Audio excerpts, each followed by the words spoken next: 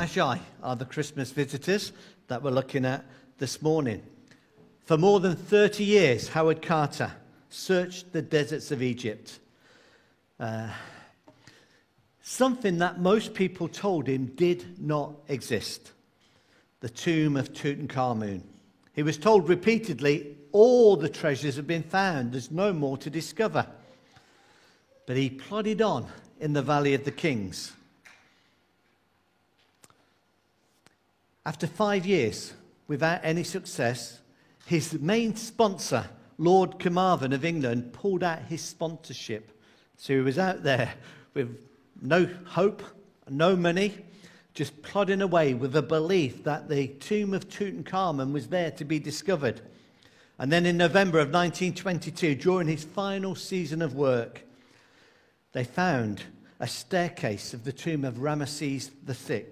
He sent a cable which read these words: "At last, have made a wonderful discovery in the valley, a magnificent tomb with seals intact." And Carter had discovered the tomb of Tutankhamun, the greatest archaeological discovery, some say, that has ever been found. Inside, they found 400 shabti, little inscription tablets. They found over 5,000 objects in the tomb. It would take Carter and his team 8 years or more to remove it and catalogue it all.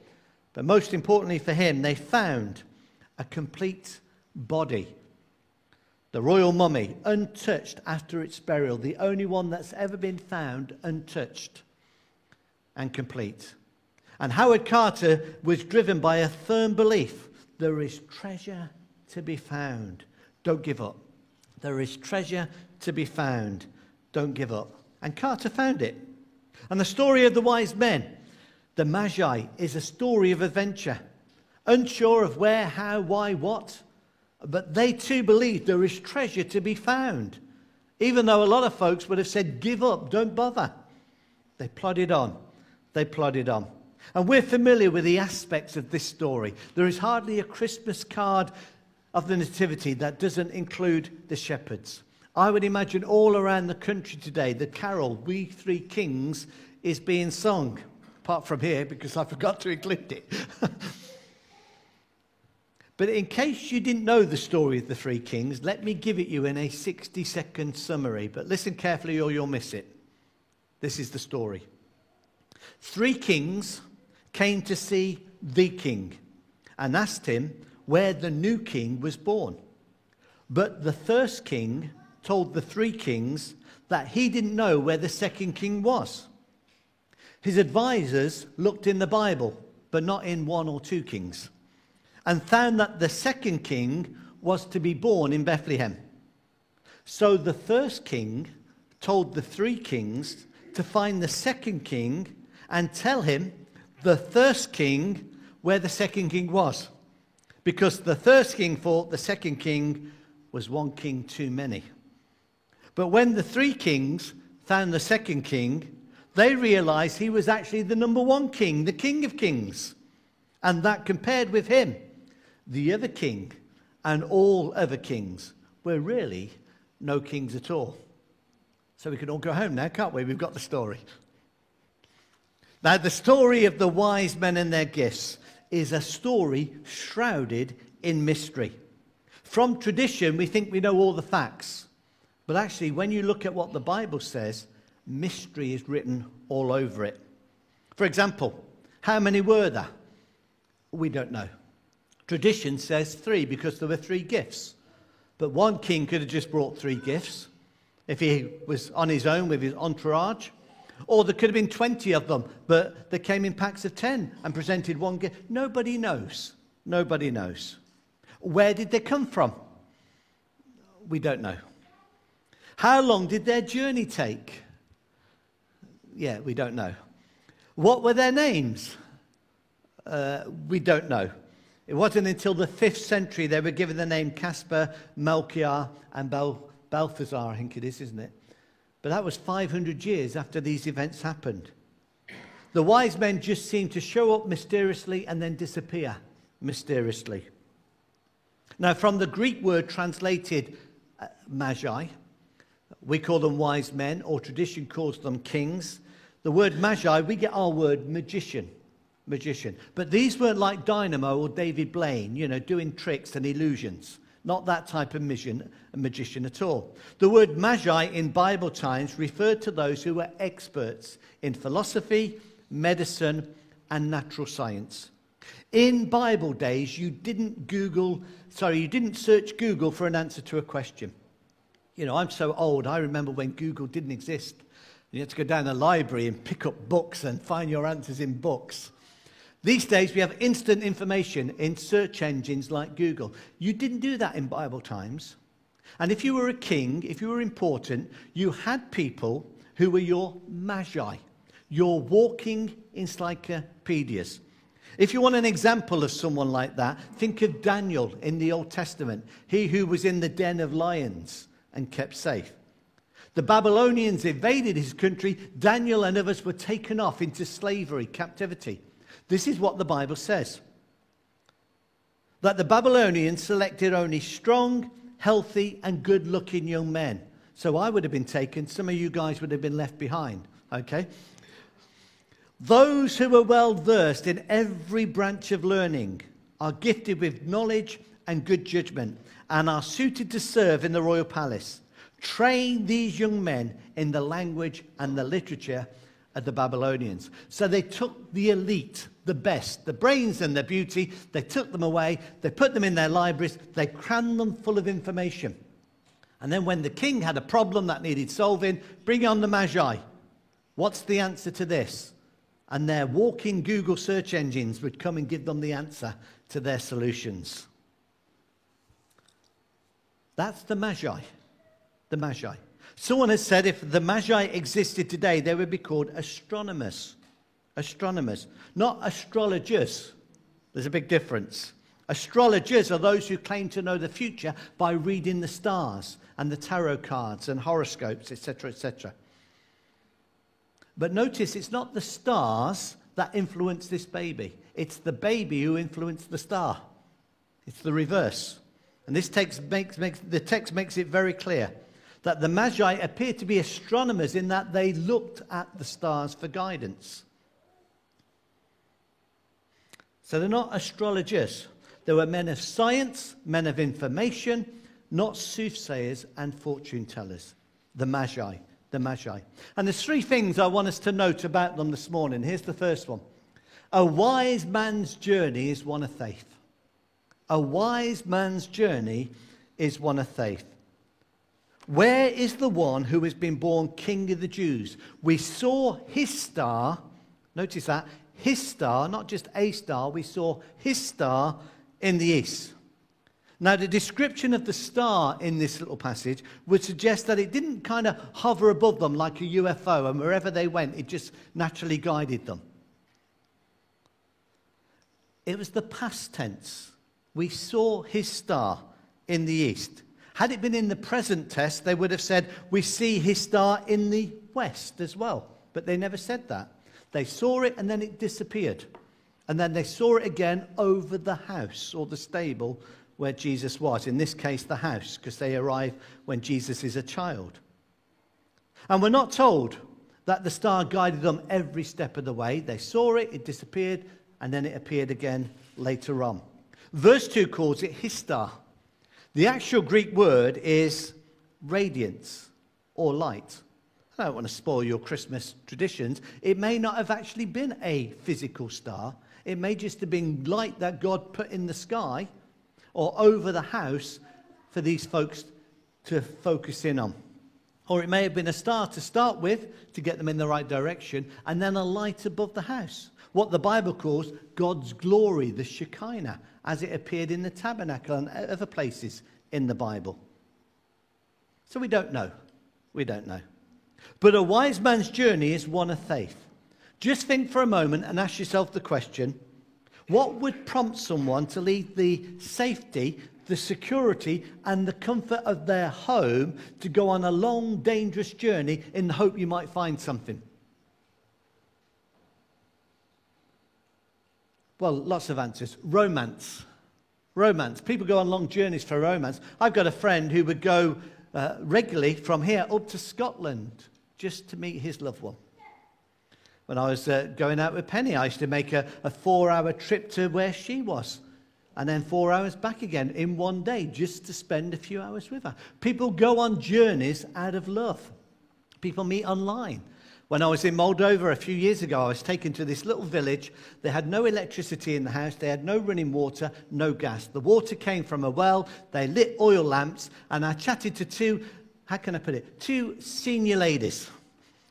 And as I sat there and chatted to these two ladies, I was trying to make conversation. And then through my translator, one lady pointed at the other lady and said, "She's just got engaged."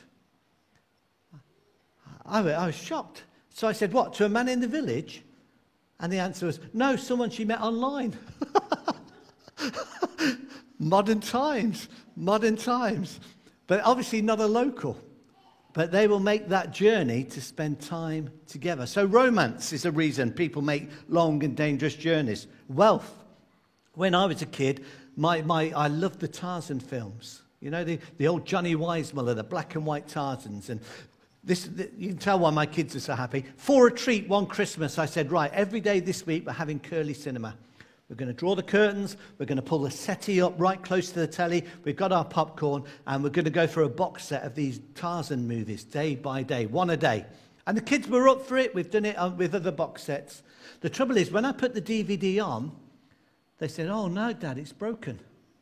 I said, "What do you mean?" I said, "Look, it's in black and white."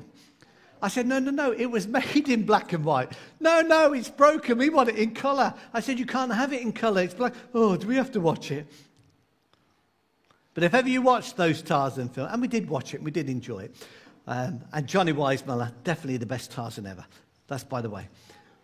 But if ever you watch those Tarzan stories, the plot was always the same. People came from the West to Africa to find the gold or the diamonds in the jungle, and they attacked the natives, and Tarzan kicked them out. Same story, different scenario, slightly every week. But people made a long journey. Why? Because they were after the treasure, just like Howard Carter.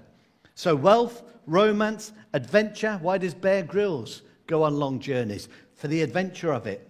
But I'm not impressed with Bear Grylls. I mean, if he was any good, he'd take a packed lunch with him, wouldn't he? Why is he going to eat all these strange foods? Here's another reason people go on a long journey: faith. Faith. These Magi were men of faith. There are people all over the world today, we call them missionaries, who have gone in faith and are supported by faith. And they're there for a reason. They believe God has called them to serve a particular group of people or community.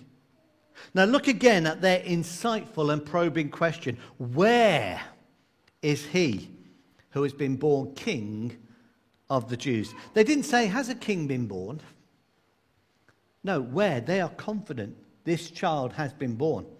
There's absolutely no doubt in their mind. Their faith is not blind. They are confident a child has been born. Can you imagine when they were leaving back home, wherever they came from, and the neighbours said, "Going on a journey, boys?" "Yep, good. Where are you going?" "We don't know. We're kind of following the stars." "Oh, great. How far is your journey?" "We don't know. Could be a while." "How long are you going to be gone?" Can you imagine their neighbours saying, "Well, for wise men, you don't seem very wise." But their journey was one of faith, not blind faith. Where did they get their information from? Well, if they came from Babylon, if they came from Persia, Iran, if they came from the Arabian desert, that part of the world, they may well have come across Jewish slaves and captives, like Daniel, who, when they were taken, took with them their scrolls and their literature. Prophecies about a baby to be born, his star rising in the east, all these prophecies. Daniel could have added to the literature of those people and explained to them. So they went with their bases in the scriptures. That's a suggestion. But a wise man's journey is one of faith. Did you know there are two types of faith? The Bible says there is saving faith and there is experimental faith. Saving faith comes first. That's what fits us for heaven. Every Christian is saved by faith. No one will stand before God and say, "Didn't I do well?" The Bible says it's not by works, it's not by church attendance, it's not by charitable deeds, it's not by anything we do that gets us right with God. It is by grace, it's all of God's doing through faith. Faith is the vehicle. And when we respond to that and we say, God, I've got nothing to offer you but my sin, that's where you start. So we are saved by faith, and then experimental faith kicks in, and that's what fits us for earth. So saving faith gets us to heaven, and experimental faith is how we live here on earth. Saving faith is the result of trusting the person and the work of Jesus Christ. Experimental faith is how we follow Jesus day by day. The Bible says we walk by faith and not by sight. Doesn't mean we walk blindly, but our daily living is to please God. Saving faith is intangible. It cannot be measured. Some people got saved and their faith was as small as a mustard seed, and others got saved and their faith was as large as a mountain. But actually, it's not how much faith you've got, it's where you put it. You know, when we go on, years ago, we went on holiday as a family when Kathy was very little. She'd be about 4 or 5. And we're in an aeroplane, and I am not the best flyer. I don't like the takeoff, I don't like the landing, and I'm not keen on the bit in the middle. Okay, but I fly because it gets me from A to B. And we're in the plane, and the stewardess is doing all her exits and stuff, and it's all gone quiet. And Kathy knows I'm not a good flyer, so she grabbed hold of my hand, and in a child's voice, in the quiet of the aeroplane, she said, "My dad is scared of flying, but I'm holding his hand, so he'll be all right." And you could hear the sniggers and the laughter and the of everyone else. And I was the one who sat there going very, very red. Now, if like me, you are a nervous flyer, or if you are a veteran, a seasoned flyer, it makes no difference about your feelings. What counts is the pilot and the plane. That's what makes a difference. And when it comes to faith in God, whether you've got small faith or big faith, it's not important. It's where you place it. Is it in the person and the finished work of Jesus Christ? That's what saves us. Nothing else, the Bible says. So saving faith is intangible. You can't measure a person's faith. Experimental faith is tangible. You see it outworked in someone's life. Hebrews chapter 11 is a whole chapter of people commended because they did something for God. Abraham did this. Sarah did that. Rahab did that. You can visibly see their faith in action. So saving faith is passive. Experimental faith is active. The old hymn summarizes it best. That says this: "I cannot save my soul by works, for that my Lord has done." That's saving faith. "But I will work like any slave for love of God's dear Son." That's experimental faith. We don't earn our salvation, but out of gratitude we serve the Lord. And people should see that as we walk by faith. So like the wise men of old, faith is still the key ingredient in discovering how to follow Jesus. So a wise man's journey is one of faith. Secondly, a wise man's journey is one of worship. When the wise men came on their journey, it was for the purpose of discovering this baby, this child, and they brought gifts of gratitude: frankincense, gold, and myrrh. And you've heard the Christmas renditions of how children have said gold, myrrh, and Frankenstein, or gold, myrrh, and Frankie sent this, all sorts of variations. But the Bible tells us what those gifts were. And these gifts have a lot of symbolism associated with them, as we know. But verse 2, "Where is the one who has been born King of the Jews?" They recognized him as a king. That's what scared Herod. Herod was in his position because of money. He had bribed, he had purchased that position by finance. And when they hear one born king of the Jews, here's the natural Jew who should be on the throne. So Herod now has a rival. He's purchased his position. He doesn't deserve it. This baby does. That's why Herod is against him, because he's got a legitimate claim to his throne. And when the wise men come to worship, and that's what they say: "We saw his star and we have come to worship him." They realize there is more to worship than gifts. True worship involves sacrifice. True worship involves a cost.